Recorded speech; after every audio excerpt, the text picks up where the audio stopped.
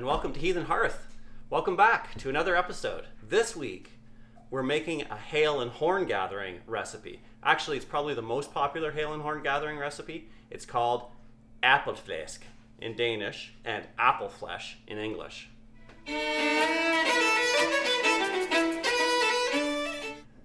This week, you may notice that we have a guest chef on the show. This is my daughter, Kadri Lawrence, and she's here for a very particular reason. Do you want to tell them why you're here, Kadri? Well, I requested this recipe. I was thinking about it as I had the ingredients in my fridge, but didn't know how to make the delicious food. So I asked if we could do this recipe together so that I can make it at home. So this week, it's Æbleflæsk, and this is a Danish dish that is very common. But dishes like this are similar throughout Scandinavia. It's about as simple as it gets. The basic ingredients are just apples and the flesh, the bacon. And you really don't need much else. There's a lot of recipes that use other types of ingredients. So you might see things like onions, you might see sugar, or before that, it probably would have been honey. You might see extra salt added, those types of things. And there's lots of different methods of preparing it. This method turns it into a sort of butter-like spread that is absolutely fabulous on bread. It's really, really good with sometimes to add to another meat. You can add it to vegetables. Because it does both meat and fruit, you can basically add it to anything to make it taste good. It ends up being really, really good. So what we're going to do is prepare these ingredients and show you what we're going to be doing. Actually, you know what? Since I'm here, what I'll do is I'll explain to you what we're doing. These are the apples, and what you need for the apples are two different kinds. We have three of one kind and one of another. I think we have Macintosh and Royal Gala. Usually what you want to do is choose one really sweet apple that falls apart easily, like Macintosh, like a cooking apple, and then one that's like a tart eating apple that stays firm. That way you can have the differences in textures in the final product, and it increases the depth of flavor. I often use the green Granny Smith and something like a Royal Gala or a Fuji for the other type, because I really don't like Macintosh all that much, even though Macintosh arose at a farm near Peterborough. So that was the first place it was actually ever cultivated. So it's a Canadian cultivar. This pork is from Happy Pig. It's from the Black Pig Heritage breed from Upper Canada Meats.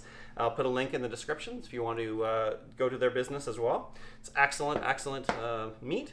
I also have, I'm going to be maybe adding some salt if the bacon isn't salty enough. Sometimes it is, but we're going to taste. This is smoked salt to add an extra smoky flavor, since unfortunately we can't cook over a campfire today. This tastes really good when it's cooked over an open fire. And in case the apples aren't sweet enough and it doesn't caramelize enough, we have a little bit of honey as well. But both the honey and the salt, again, are optional ingredients. And the thing to think about for this is that it's a very simple recipe. All you need is double the weight in peeled and prepared apples to whatever bacon you've got. And that's it. So you can make it any size you want. And then the sugar that you add, the honey or what have you, is just to taste, to caramelize a little bit more. And then the salt is to taste as well. So it's about as dead simple as possible. The thing is, you have to watch what we do, because the preparation method really makes it. Otherwise, it'll just turn into applesauce with soggy bacon in it, and you don't want that. So here we go. The Hail and Horn Gathering is a religious event that takes place every Canada Day long weekend at Ravensnoll. Ravensnoll is a campground and event center run for the pagan and heathen spiritual communities. It's located about 1.5 hours outside of Ottawa, Ontario, Canada, on the Bonnechere River near Golden Lake, Ontario. A link to the website will be provided down in the description if you're interested. The Hail and Horn Gathering is for those who are interested in participating in a modern Canadian way of practicing Old Norse religion and Old Germanic spirituality. The event is open to anyone, regardless of heritage, belief, or identity.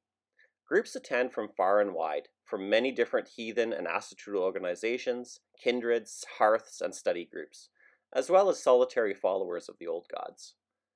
The gathering revolves around three related rituals: a blot, where a god pole is raised in a sacred outdoor sanctuary called a ve; a sambal, where the folk attending toast the virtues of life, and a hussel, where the folk share in a feast dedicated to the gods.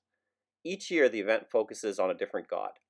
The hussel is always inspired by the foodways of ancient Northern Europe and Nordic mythology. The first year we had Æbleflæsk was the year we honored Frigg. Then we had it again during the year we honored Thor.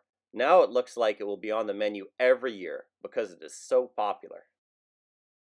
One of the reasons Æbleflæsk is appropriate for any of the hussel feasts is that the apple had a sacred meaning in Norse mythology and Germanic culture, and actually it still does today, for those of us who respect this tradition at least. The goddess Iðunn's main symbol are her magical golden apples. Eating them is what provides the gods with their immortality. The Old Norse word for apple was epli. As with older forms of English and other Germanic languages, the word for apple denotes the species we now call apple, but it was also the general name for any kind of tree fruit. That is why in English so many plants have hyphenated names with apple in the compound word. Take for instance the pineapple, the infamous thorn apple, the custard apple, the rose apple, and on and on. This use of language denotes the central importance of apples to the early Germanic peoples. That old adage, an apple a day keeps the doctor away, is a good one, because tree fruit can be a good source of the nutrients not provided by meat, grain, dairy, or fish. It is quite literally a source of health. It was a food loved by both gods and humans. For this version of Æbleflæsk, the apples need to be peeled and cored. I like to chop them up into cubes about the size of the end of a thumb. Chop them roughly so that you get some smaller bits too. The rough chop is important because that is what will give you a diversity of textures in the final product.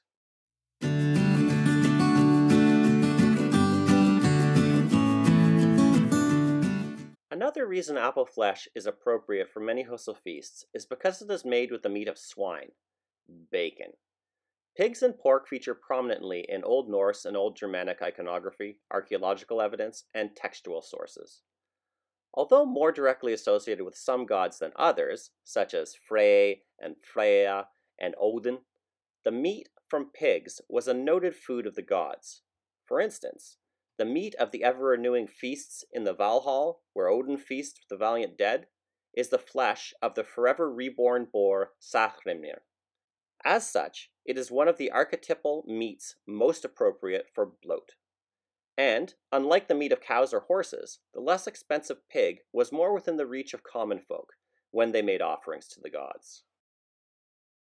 Both apples and bacon keep for quite a long period of time without refrigeration, so this dish, or version of it, could have been made throughout much of the year, unlike a lot of the other recipes in pre-industrial periods.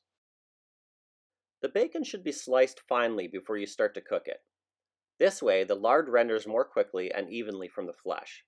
This way, all of the bacon will be evenly crisped, which is harder to accomplish in a pan with whole rashers of bacon.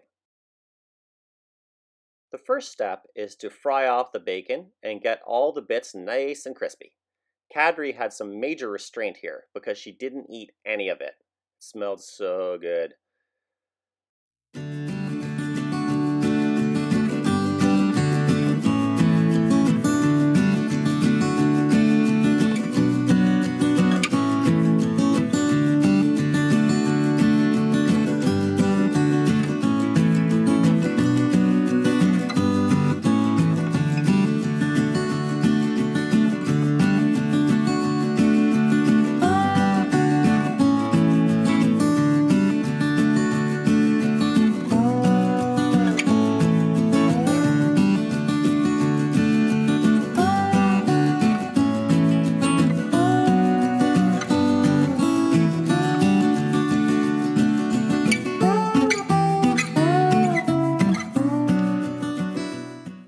Remove the bacon from the rendered fat and put it aside.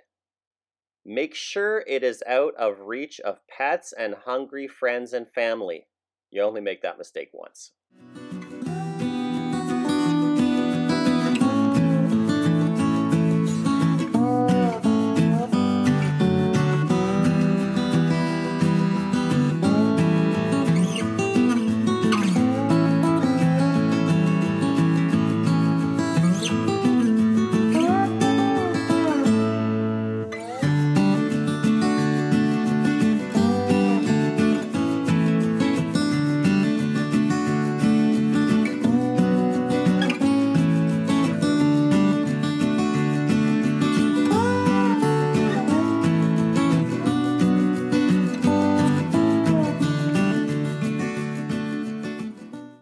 Now take the apples you have prepared and fry them in the fat. No, don't drain off the fat. I know what you might be thinking. You need all of that fat. It's flavor, and it's required for the recipe. The frying step will take quite a while. At this stage, we're removing some of the juice from the apples, caramelizing the sugars in the apples, and boiling off liquid. It helps to be using a fairly wide pan for this step in order to reduce the time this whole thing takes.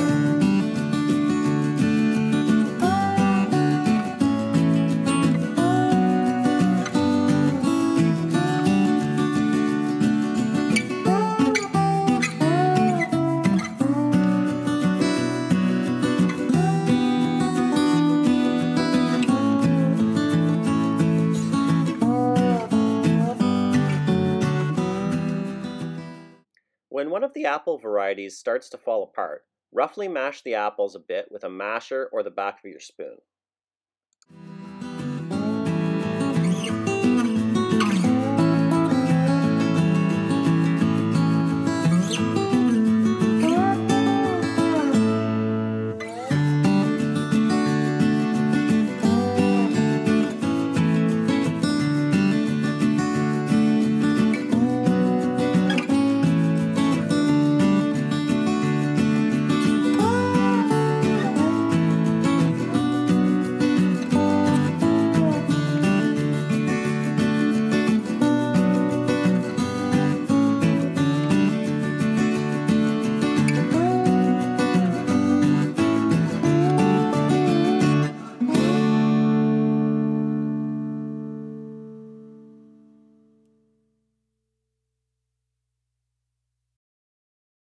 You want the mixture to get to the consistency you see here. Taste the apples to see if they have the level of salt and sugar that is to your taste. Add a bit of salt or honey to calibrate the taste to your liking. We didn't need any here.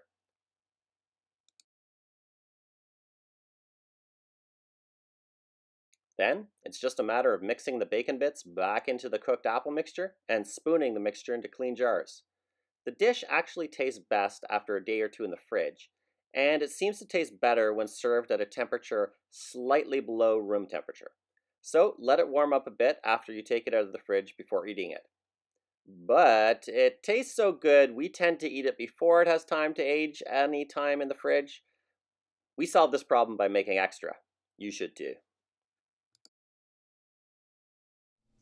We're finished, and the room is smelling amazing with the smell of smoky bacon and the sweet apple smell, and this is a familiar flavor in this house, and our mouths are watering a little, I think.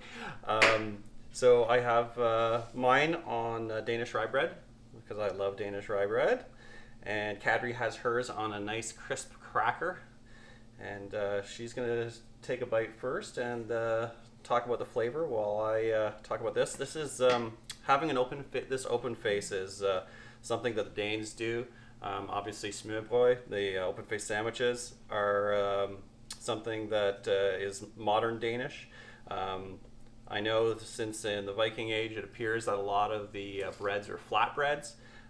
They would have had smears on them, and we know from Old Anglo-Saxon English that the word for a relish or something that you add to food, this would have been considered a relish of that kind. And the word in a lot of Scandinavian languages for a topping like this is basically smear or schmear, smear on things. It's still used in Yiddish. It's come into modern slang on the east coast of the US that way.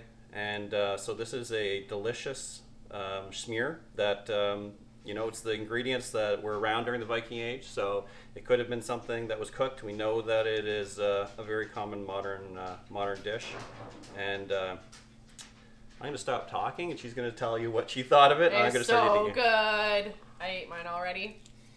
I really like the sweet and the salty together. It's a perfect combination. It's so good. Yeah. And the crunch and the soft as well. Yeah, it's about the texture, because it has even some of the apples has the sort of the buttery apple, and then it has the tartar apple. I also like them not only sweet and salty, but there's also a sour component from the tart apples. But it's just really good. And that this bacon is just really high quality bacon too. Yeah, it's really good. You can even when we were cooking it, you could smell it. Smells really, really yummy too. So good. I wish we had more ingredients. You gotta make more. Gotta make more. We only had I only had 4 apples in the fridge. I should have gone out and bought like an entire bag, because this is a fair amount of effort, but it is so worth it. And you think it looks simple, and you're like, oh, those things won't be good together. No, it is amazing. It's just like a mind-altering experience. I don't know why. That's just so delicious. Yeah, one of my favorites. So good. Yeah. So now you know the secret of how to make it. So a lot of people have these kinds of ingredients in their fridge. All you need is the technique and the patience to make it. So get eating that apple flesh. So I'd love to see your pictures. Share them on social media, and send them to me at my email address. I'll be writing it in the comments section.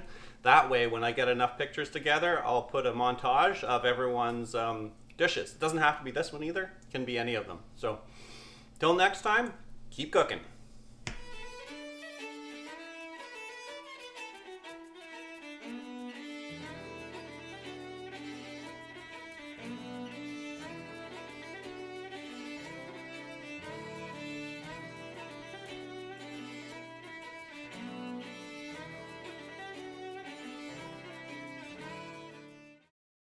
I'd love it if you would share this channel with people you think might be interested. Remember, you can enter the prize contest anytime before this channel has 777 subscribers, just by commenting on the 500 celebration subscriber video. Please follow me on the social media channels of your choice: Facebook, Twitter, Instagram, or Tumblr. I'll throw a couple links on the screen too. The top one is for a playlist of all of my Nordic Way recipes. The bottom one is for a past recipe served at the Hail and Horn gathering. If you haven't yet, please subscribe to this channel, and remember to hit the bell so you get notifications. Thanks, everybody!